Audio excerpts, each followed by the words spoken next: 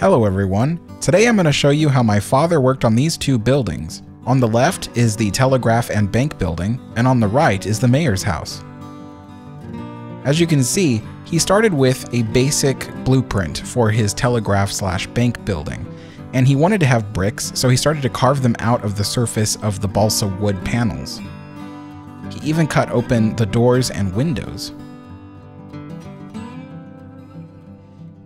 Now, the carving of the bricks wasn't going to work, so we found a brick paper. And you can kind of see how he applied the brick paper to the surface. And then he started making windows, custom-made windows and doors that can be fitted onto the surface of each wall. And you can see he's applying the tape so that way when he paints the windows, it doesn't overpaint onto the brick wall. Here's a view of the roof.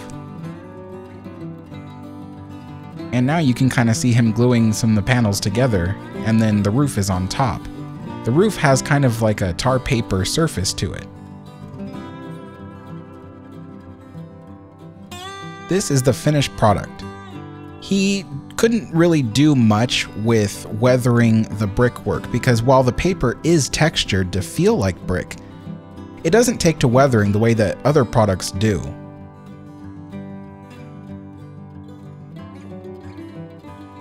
So as you can see, as we turn it, the windows are actually three-dimensional. They are each made out of pieces of wood. And the doors are custom as well, with little doorknobs on them.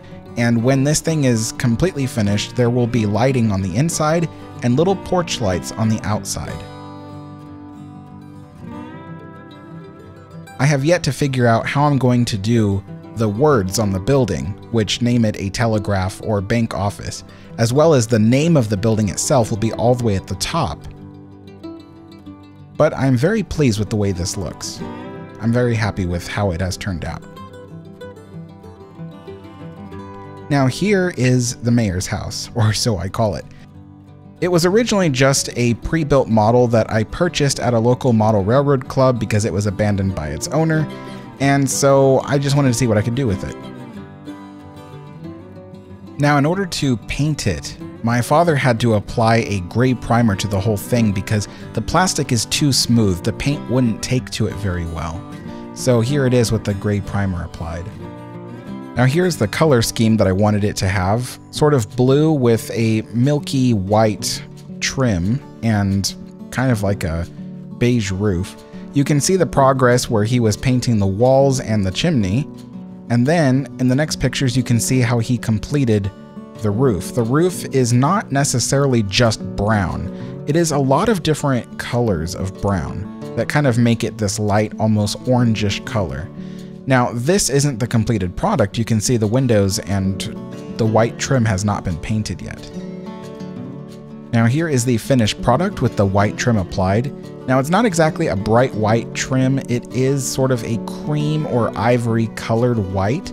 I just wanted it to kind of look nice. I just thought it had a nicer look to it. You can also see that there are rocking chairs applied to the porch, and we can get a nice view of the amazing details my dad put into the chimney. You'll also notice the blue is not painted very evenly, and there is a reason for that. Again, this is not a very rich mayor. He's a mayor of maybe 1,000 people, and he lives all the way out in the middle of nowhere in the woods. So the blue is applied in such a way that you can see the brush strokes of the people that painted it for him, or maybe the mayor painted it himself. And so there is a lot of human flaws that have been applied into the painting of this on purpose. And so I think my dad did an amazing job. This house may not actually be the style of the 1890s, but my dad sure made it look like it is. So thank you so much, Dad, for all this amazing work. It looks absolutely wonderful. Now, here is what the mayor's house kind of looks like in its element. It's kind of perched atop a little hill. There will be a horse paddock. As you can see, the horse is there, although the horse will be repainted. But yeah. So it just sits there with a nice view of the river to the right of the screen, and then a view away from the tracks across the way. Now, as we zoom out, you can see how the farmhouse will look in comparison to the rest of the town. Don't mind that little DeWitt Clinton train model, it won't be there permanently. But here are the two buildings in their element. I think ultimately they've turned out really amazing. I really enjoyed them. Thank you so much to my father, who did this amazing job with both these buildings.